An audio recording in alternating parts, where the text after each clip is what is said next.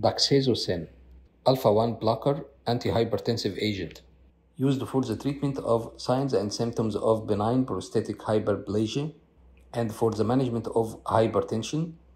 And we should also notice that alpha blockers are not recommended as first-line therapy for hypertension, and only the immediate release preparation can be used for the management of hypertension. And we should also notice that alpha blockers are not recommended as first-line therapy for hypertension.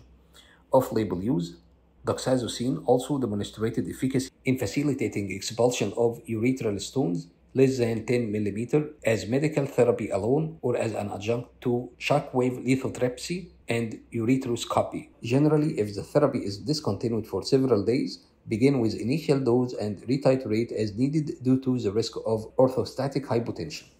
Mechanism of action: for the hypertension, competitively inhibits postsynaptic alpha-1 adrenergic receptors, which results in vasodilation of veins and arterioles, and a decrease in total peripheral resistance and blood pressure. 50% as potent on a by weight basis as brazosine. For benign prostate hyperplasia, competitively inhibits postsynaptic alpha-1 adrenergic receptors in prostatic stromal and bladder neck tissues. This reduces sympathetic tone-induced urethral stricture, causing benign prostate hyperplasia symptoms.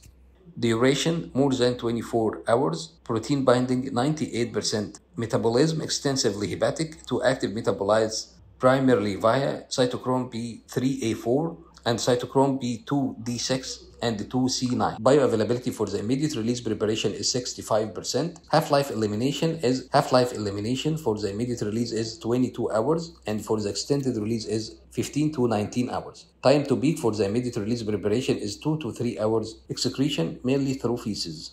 FDA approval date is November 2, 1990.